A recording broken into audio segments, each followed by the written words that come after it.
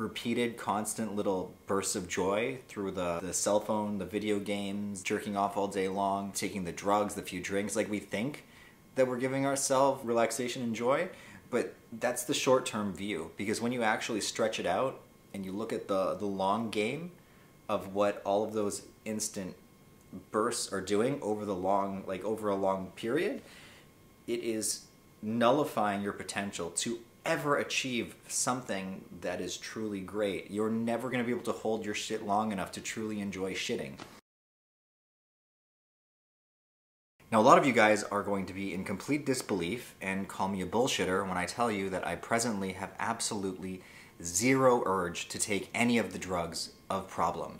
Meaning there's zero chance of relapse, meaning I wake up every day and not one part of my brain magnetizes towards past negative behaviors. And all of my attention has been diverted from the dangerous, unhealthy endeavors towards more positive fuel that is propelling me into the direction of healing, growth, prosperity, acceptance of oneself, all of that good shit that we all want to be focusing on every day. I got. And I want to tell you guys how I got to this point, and hopefully you can bear with me as I try to verbalize it. So how did I get from being completely addicted to mind-altering substances to feeling like there's not a single hook in my entire body? The first thing we want to do is ask some questions. You want to ask the questions that elicit the responses that you don't want to hear. You want to ask the hard questions. I found that a lot of us just don't ask enough questions. So it starts off with, why was I taking X substance? Why was I doing X action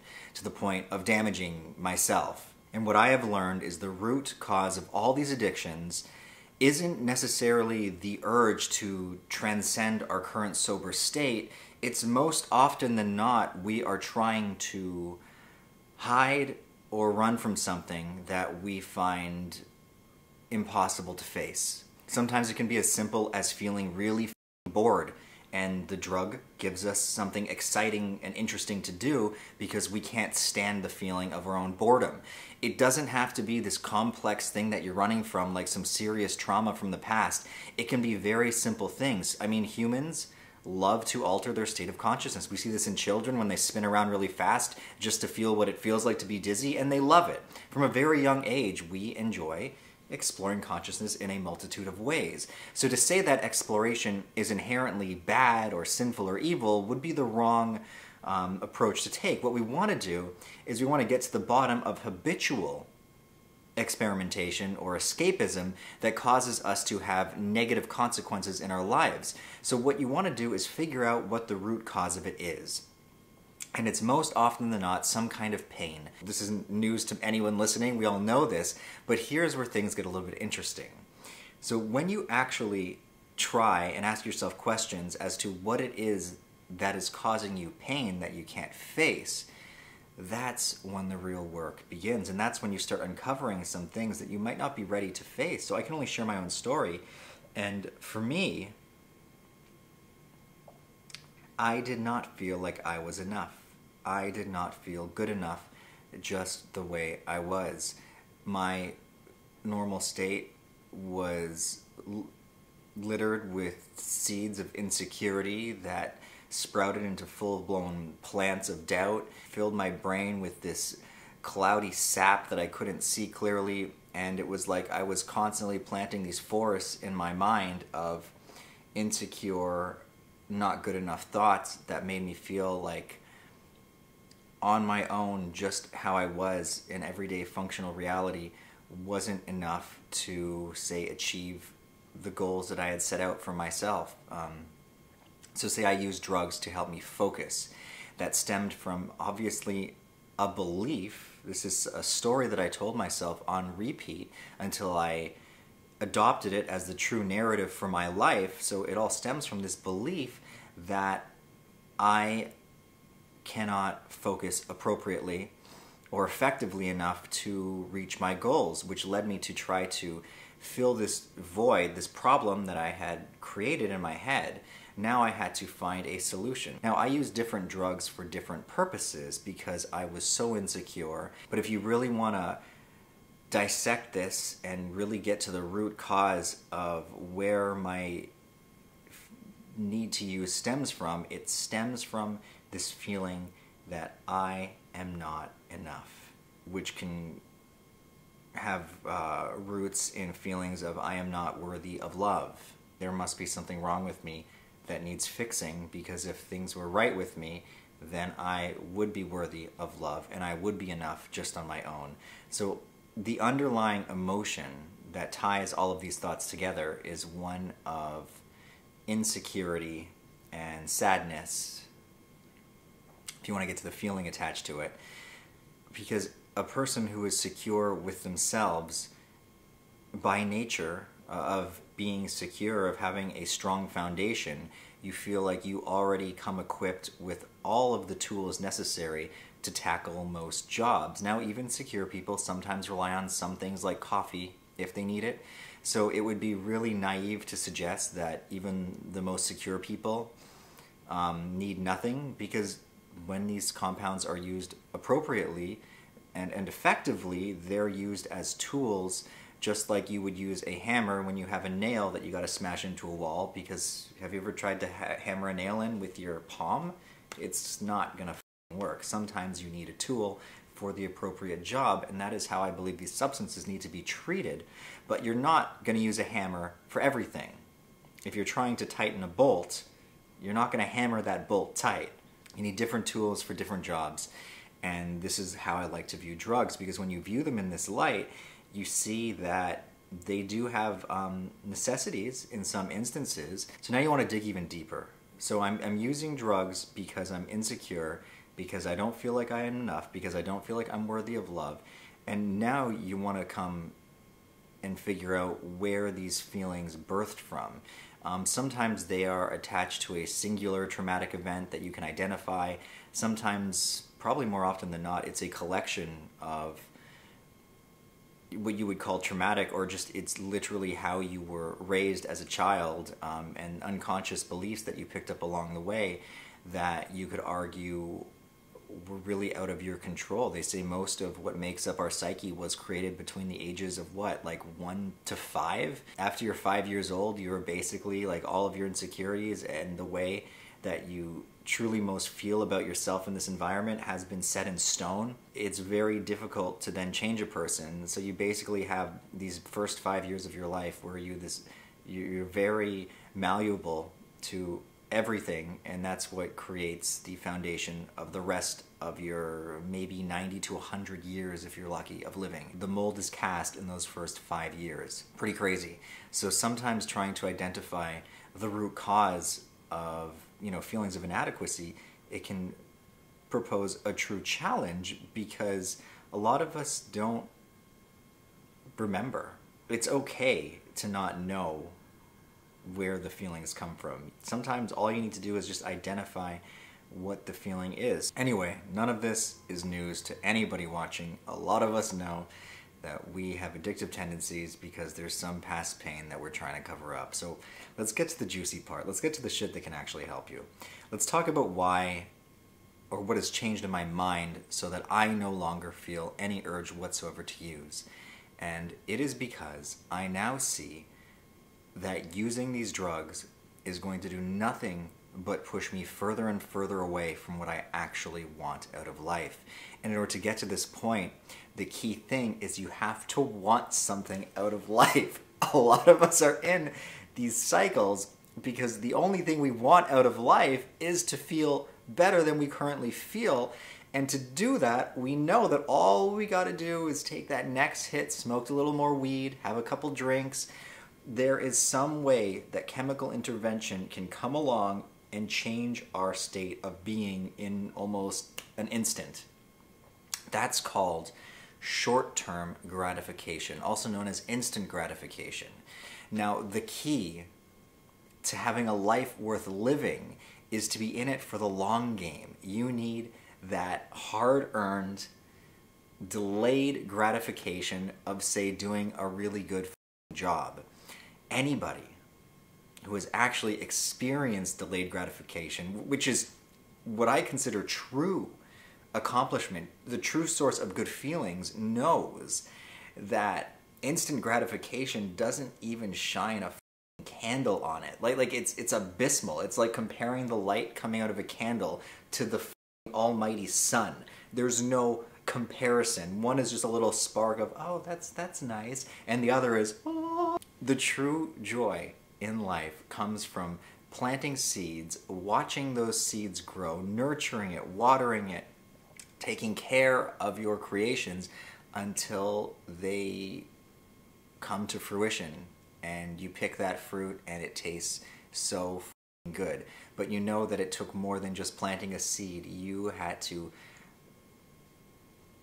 take on sometimes challenges that you didn't think you could overcome. And the more challenging something is, the more obstacles in your way, you know, the more that you have to learn and grow to surpass them, the sweeter that fruit is going to taste. It's just like the story of how taking a shit is so incredible when you've been forced to hold your shit for days. Like, imagine that. Imagine having that feeling of having to shit. You know those like really bad shits where it's like, it's all you can think about? Imagine having to hold that for days. I mean, most of us couldn't do it. We'd shit our pants. But imagine if you could, and then you finally took that dump. Like, you know, that point where your legs are shaking, your whole body's vibrating, and it's like, there's absolutely nothing you want more in this world other than to just take a shit. That relief at that moment is the most pleasurable thing that you've ever experienced. Delayed gratification is like delaying a big shit. Horrible, horrible analogy. Come on, Adam, you can do better than this.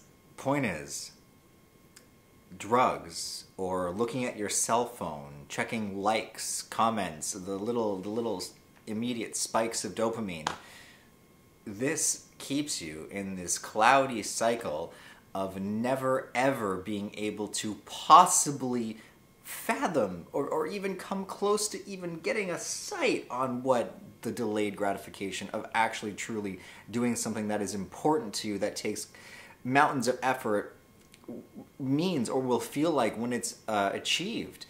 And that is the biggest difference between the me when I was addicted to kratom and the me now. I am not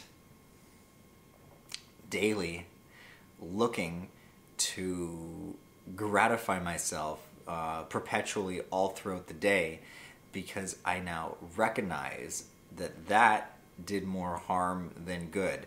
That pulled me further away from what I actually care about. That actually made me miserable. Like, we think that we're giving ourselves repeated, constant little bursts of joy through the cell phone, the video games, the jerking off all day long, the taking the drugs, the few drinks. Like, we think that we're giving ourselves relaxation and joy, but that's the short-term view. Because when you actually stretch it out and you look at the long game of what all of those instant bursts are doing over the long, like over a long period, it is nullifying your potential to ever achieve something that is truly great. You're never going to be able to hold your shit long enough to truly enjoy shitting. In a practical sense, what this means is when you have real goals, you start to actually get those, well, not the same, but similar boosts of instant gratification as you get closer to reaching your goal, as you face the challenges. For me, speaking for myself, I enjoy the challenges. It's fun. Like, I don't see obstacles, or I don't see things that push me on my back as oh, I failed there. I see it as an opportunity for growth. There's no failures, there's just opportunities to grow and learn constantly. That's all that a failure is. So when you see it as that, you rework it in your brain as, oh no, it's this horrible thing, turns into, oh, this is just a new challenge. And lucky for me, not everyone can say this, I have a very competitive nature. I like the challenge. Bring it on, man. This is a way to use insecurity to your advantage. No one wants to hear this, but the need to prove yourself, even to yourself, can sometimes stem from feelings of insecurity. You gain security in constantly overcoming the battle. It makes you feel more and more secure. Like, in a sense, this sounds very unhealthy, but this is how you can use some of these, oh my God, I'm this insecure me. This is how you can use that as an opportunity, even use your faults as opportunities for growth, because I can see, oh, I've got these insecurities, but what if I twist and turn them and target them in a way where I can use it as a springboard to transcend it into a security? And you do this by challenging yourself. So I'm getting to the point now where what makes me feel truly insecure is when I don't accept the challenge. That's when I feel worthless. But as long as I'm constantly brave enough to even accept that I'm going to try, I build a little bit more faith and confidence in myself. I get a little bit more secure in my capabilities moving forward.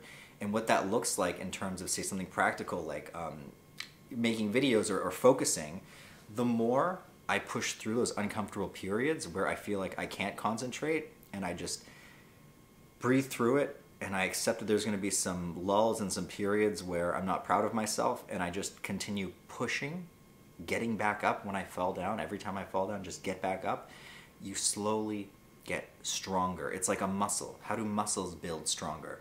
They constantly have to face inadequacy. The only reason why your biceps get bigger when you do curls is because you challenge it with a weight that's so heavy. You know, the point of getting to failure is, wow, now the bicep actually failed. It couldn't lift that weight. So the body builds back a little bit stronger next time. So now you maybe can do one more rep. And eventually you can do 2 or 3 more reps, which eventually means you can up the weight. And now maybe you only get 6. But then next time you push a little bit further, now you get 7. Now you get 8, 9, 10. Now it's time to raise the weight again. You constantly have to keep challenging the muscle to keep giving it the opportunity for growth. If you're working out and you stop challenging the muscle, it stops growing. I mean, things can even atrophy. If you stop challenging it completely, it will shrink down to a size that is necessary for the amount of energy output that is needed on a daily basis. And if that means your muscle is no longer being forced to lift heavy weights, it's going to atrophy and shrink down to whatever its current requirements are. Maybe all it's required to do is lift your wrist and fist up. Well, it's going to shrink pretty small because you don't need a whole lot of strength to do this motion. Your mind and goals and achieving things in life, it works in the exact same way. As you slowly adapt and realize that you can take on the smaller things, you always start small, you gain confidence, you gain more security in yourself, and now you can take on bigger and badder things. Now what this looks like in an overcoming addiction standpoint, shit, what does that look like?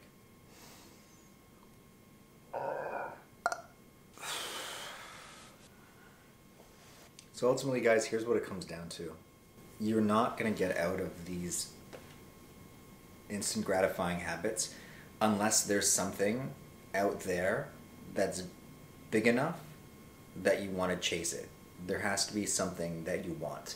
If there's nothing that you want, you're going to stay in these habits. And like, that's just, people don't want to hear the truth. They want to hear that there's always a way out. I don't think there is. So I mean, if I was trying to help someone, first of all, I have no idea how to help someone. I barely know how to help myself. True honesty here.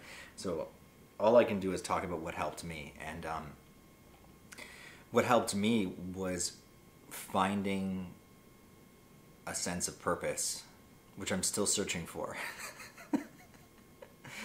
But seriously, guys, what really helped me was really coming to terms with how unhappy I was staying in the same cycle. The feelings of being in that habitual state got so uncomfortable that they superseded the discomfort needed to change. Meaning, when you get so uncomfortable staying the same that the thought of changing is like a delightful thought, when it's not as... I can't say this right now. When you're more uncomfortable staying the same than you are making a change, that's when change happens.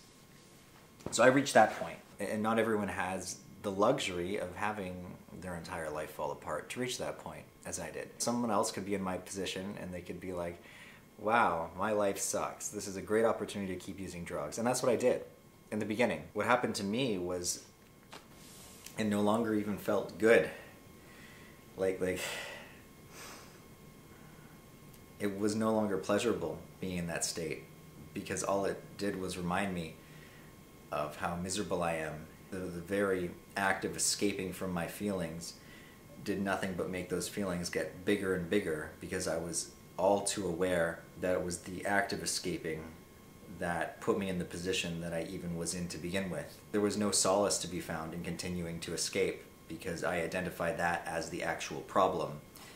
And I set forth to come up with a solution to remedy such problem, which is where we are now. It feels really cool saying this because I don't wake up and I don't have any cravings and I feel like I need nothing. And in fact, like, if somebody put a table in front of me with all the drugs I used to take and they're like, after this experience, not only is no one going to know, but not even you are going to know. We're going to Men in Black wipe your brain so you won't even know you took these drugs, meaning now you have the chance to take all these drugs again, guilt-free, completely free from your conscience. No one in the universe will know, but we're going to give you the opportunity to have this feeling one more time. I would say no. I would decline that offer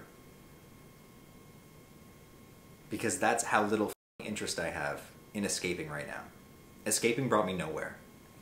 There's no joy in taking those little shits. I'm holding it all in for that big dump, baby.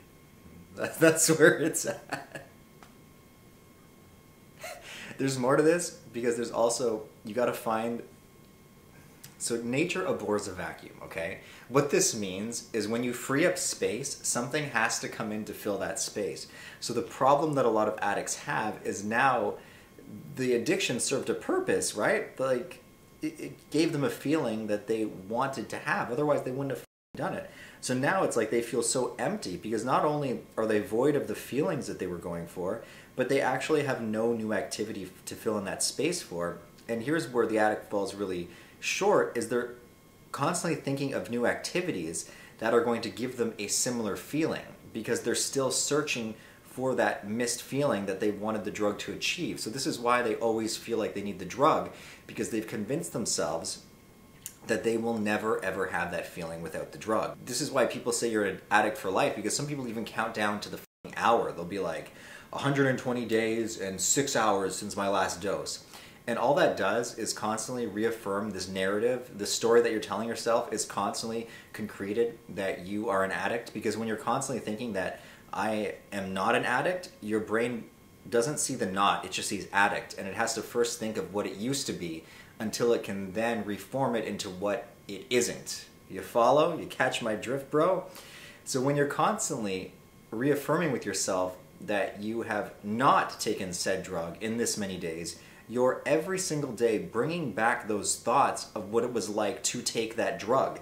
You are literally keeping those old feelings alive by forcing yourself to relive them every day, and it's no wonder people never actually get clean, like for real clean, on a real mental, like they might get physically clean, but on a mental level, they're always addicts because they haven't told themselves a new story. The narrative's been the same for years sometimes. And you would argue, well, they're doing the best they can. For some people, that's what they need. And yeah, some people, that's what they need, because some people don't actually go in and heal the wound. They're constantly putting a new Band-Aid on it every day. That wound never actually healed for them. It's just 120 days of Band-Aids. You gotta go deeper. Some of you guys are shaking your head and being like, what does this asshole know? Wow, he's over 40 days clean. I don't know, I've only been an addict my whole life.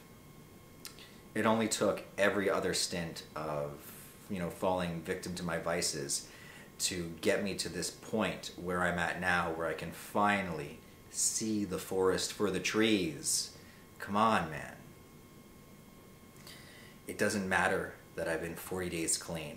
It wouldn't matter if I was 2 days clean.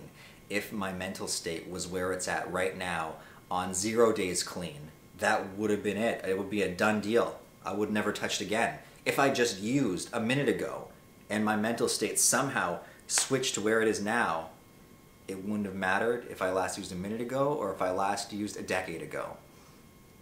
Because mentally, that's where the real challenge comes. It's not the physical dependence. That goes within days sometimes. A week, 2 weeks, tops. Your body is no longer like physically, well, it depends on the drug, of course, but for a lot of these drugs, you're physically no longer in the terrible pain. the long game is the mental game, because your brain is with you for your entire life, and the stories you tell yourself, if you don't change them, if you don't actively write new stories and believe those stories and feel those stories, the old ones will run amok, and they will constantly program you with old negative thought patterns that will never have the chance to metamorphosize into something beneficial. What I'm trying to say is, it doesn't matter if you watching just took your drug of choice or are taking it as I'm saying these words. It doesn't matter. Because once you reach the point mentally, once you get to that moment in time where you make that decision that this does not serve me anymore, I'm done, I can leave this behind, it's time to move on to taking the big dump. When you get there and you're ready for that big shit, it doesn't matter anything that you did in the past, because you're constantly a new person. Who I was when I started filming this video versus who I am now, you're constantly a new person. What keeps us tethered to the past is our memories and the stories that we have playing on repeat. That's the only thing that keeps us in these past habits. Because if you gave someone amnesia, what do you know? All those habits that they used to do would be out the window. They'd have amnesia, they'd have no recollection of them. When you start exploring time, and this is where psychedelics, I think, had a huge impact on me, because they helped me realize just how, they helped me see the impermanence to everything. In our culture, we believe that we are these permanent beings, and that the past is this real thing, when psychedelics show you that the past isn't real. The only thing that's really, that's truly real is the moment. The present that you have right now is really all you ever have. That's why you see people when they're like 80 or 70 years old and they're talking in movies and they're like, oh man, where's the time gone? The time didn't go anywhere. It's always been now. That's why people are like, where did my life go? And then they die, and it's like they feel like they never lived. Because it never was any different than right now. You can make the change right now.